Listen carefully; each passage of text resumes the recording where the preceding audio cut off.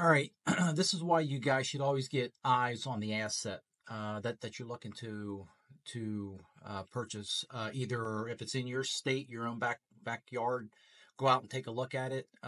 If not, please order a BPO, or if you have somebody local, team up with them and have them go out and take a look at this. And I'm gonna have a video probably playing either behind me or in front of me. I'm not sure yet how I want to edit this, but I'm actually watching it. I just got back from going out and looking at the property, so I'm gonna go ahead and play the video.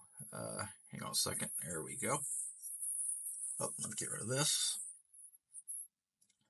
Okay. As you can see, the weeds it's pretty well overgrown, right? So that whole right. I'm gonna pause this real quick. The whole right side, it's just overgrown with weeds, and it's doing damage to the foundation with the trees and the bushes and everything that's coming up. And as you can see here, the you know the driveway, it's not in bad shape, but it definitely needs to be repaired. Like asphalt it. And then you'll see some cracking there on the building.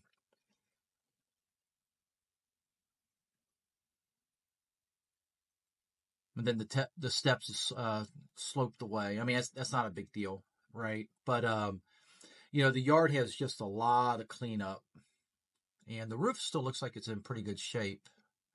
I'll pan around here, and so you can see that. But wait till you get to the backyard.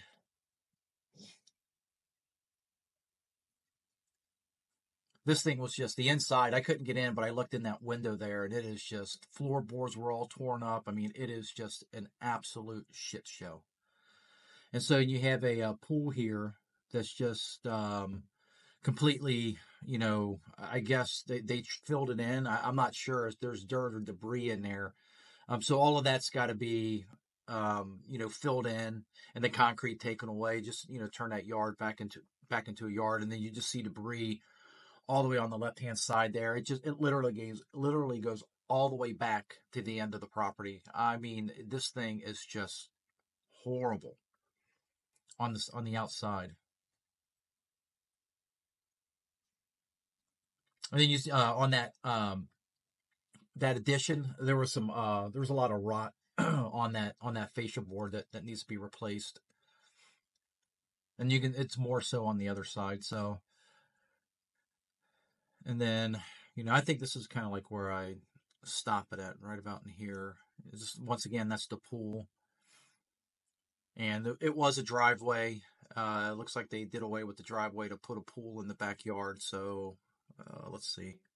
And then that's the little porch. Okay, so yes, so stop. Um, so just please always get eyes on the asset that you're looking to evaluate. Zillow has this thing at 250. There's no way. The hedge fund that has it, I think they have a value of 200,000. That's still way too high for this particular property on this road in this area. I was actually looking at one right up the street from it.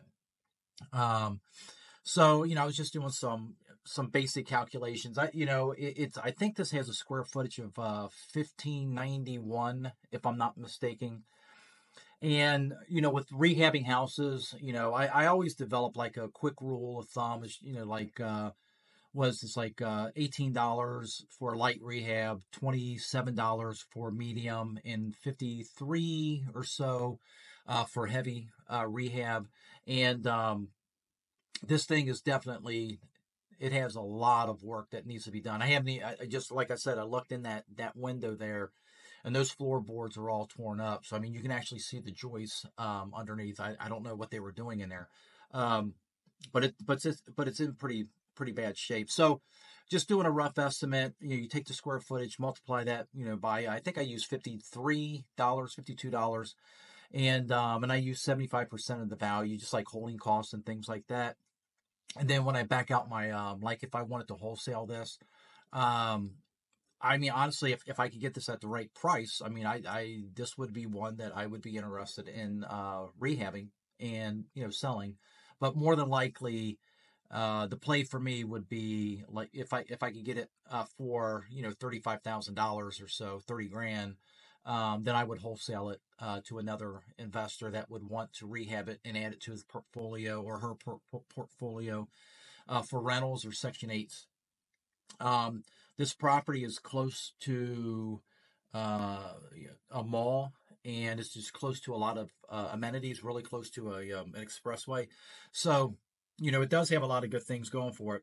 But the bad thing is it's definitely run down, and the what the hedge fund is asking for it makes absolutely no sense to offer that to them just because of the condition that it's because if you get it 100% you will have to foreclose on it, and the amount of work for what they're asking, you would literally lose your ass on this property. So yeah, it's unfortunate.